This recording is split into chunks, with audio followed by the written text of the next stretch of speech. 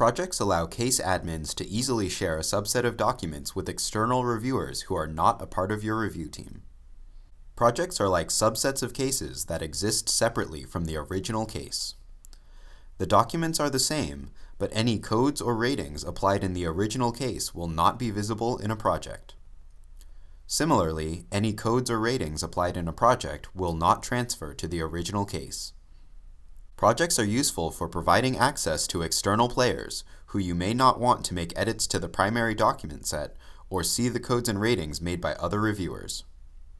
For example, if you are consulting an expert reviewer who is not an attorney at your firm, you may not want them to see coding information that is confidential to the firm or edit documents on your case. In this situation, creating a project is the best way to give them only the information they need. To begin creating a project, search for the documents you would like to share and proceed to the results table.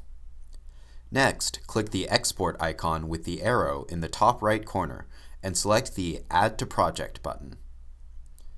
To add your selection of documents to an existing project, select from the existing projects listed below. To create a new project, enter the new project name in the text box, then select it. Once you've selected your project name, choose Add under Add or Remove Documents and click Modify Project. Once you have created your project, you can open it in the case selector at the top of your screen, right next to the Everlaw logo.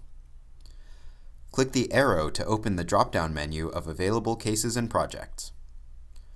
Your project will be listed as the name of your original case, followed by the name you gave the project.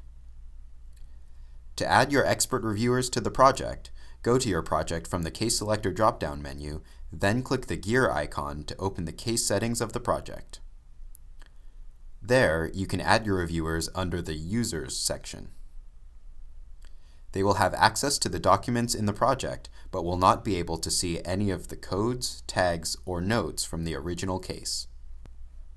If you have any questions on how to use projects, feel free to contact us by message, email, or phone.